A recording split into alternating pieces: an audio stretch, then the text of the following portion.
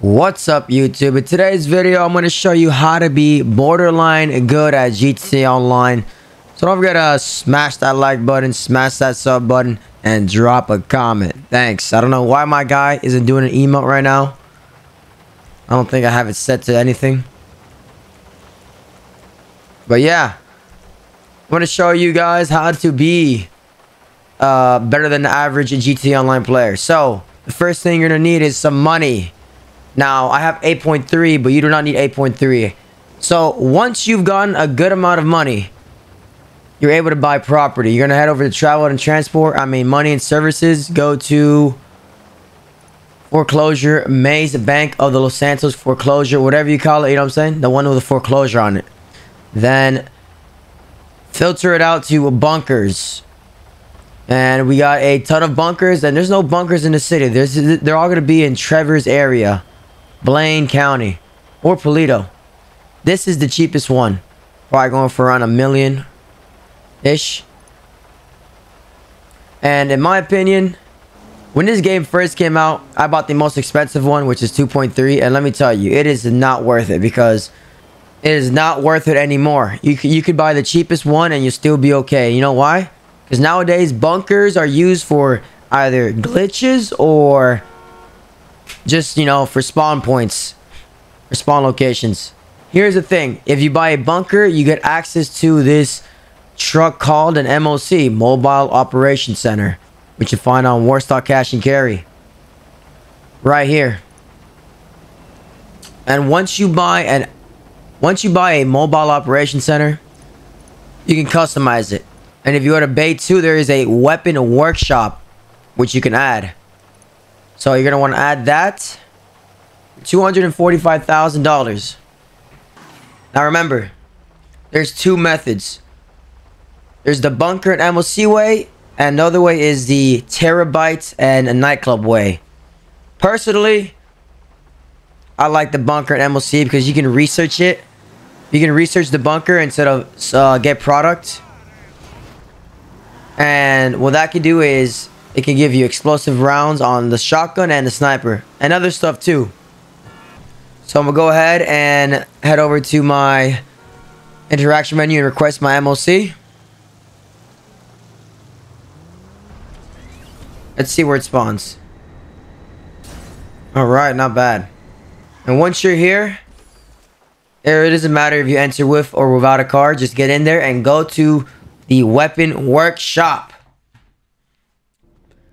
And here we have it. Now, I'm going to tell you the guns you want to rank up, because this does cost money. So, yeah. And I know not a lot of people have money. You know what I'm saying? So, the go-to guns that you're going to go to rank up are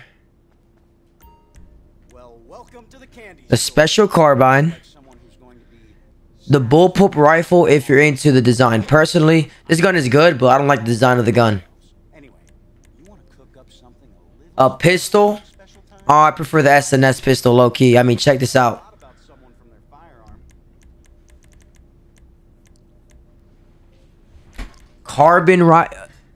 The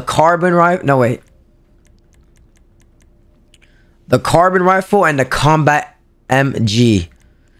1, 2, 3, 4. I don't know. 4. These are the 4 guns.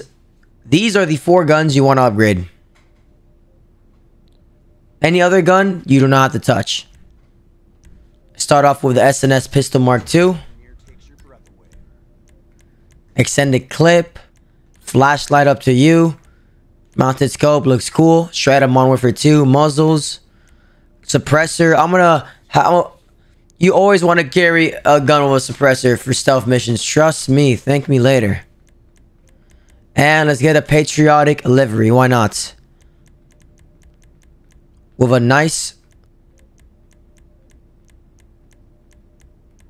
with a bold blue and white tint. I like it. Special Carbine. Thank me later. You're going to be able to do every heist this week with all these weapons. Extended clip.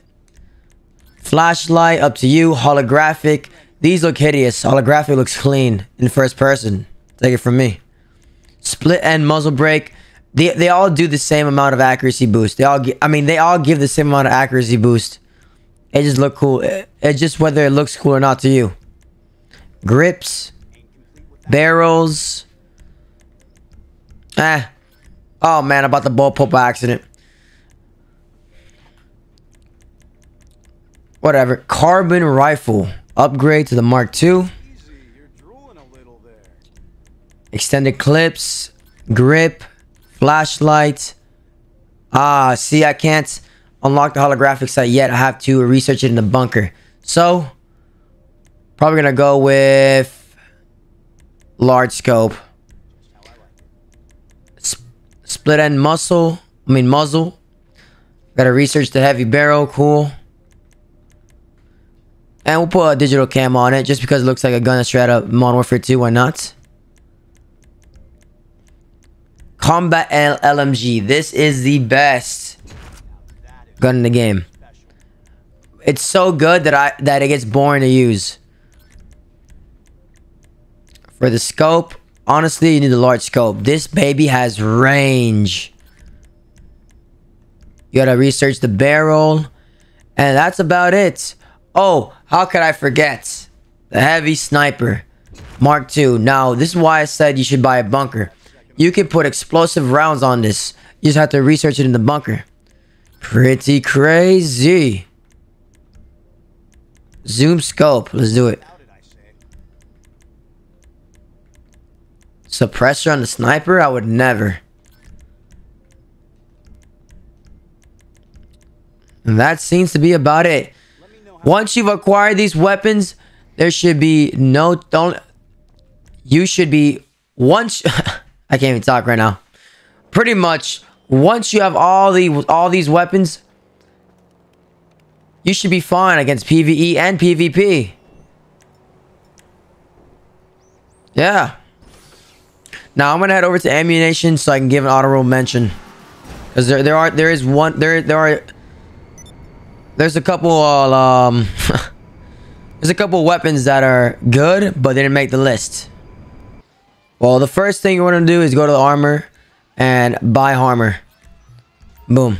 I'll bet you'll be ready to use that the second you get out. The honorable mentions I was talking about are the Unholy Hellbringer, which looks crazy. I think I'm going to get it in purple. And the Widowmaker, which is the minigun's best friend. Long lost cousin. Let's get it matching purple. Why not? These guns do not shake. I'll show you what I mean. Watch this. They do not shake. They do not overheat. I can do this all day.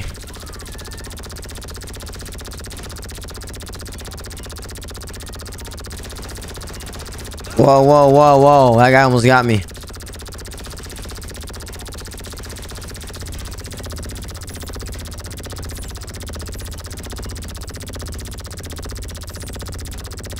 Yeah. This is hands down personally one of the best guns in the game in my opinion. But it's just so goofy and unrealistic that I didn't want to include it. On top of that, it's also like 500k. So what do you expect? You get what you pay for, am I right? Well, I hope you enjoyed this video and I hope you're having a great day. Thanks for watching. I hope this video made you better at GTA Online. Peace!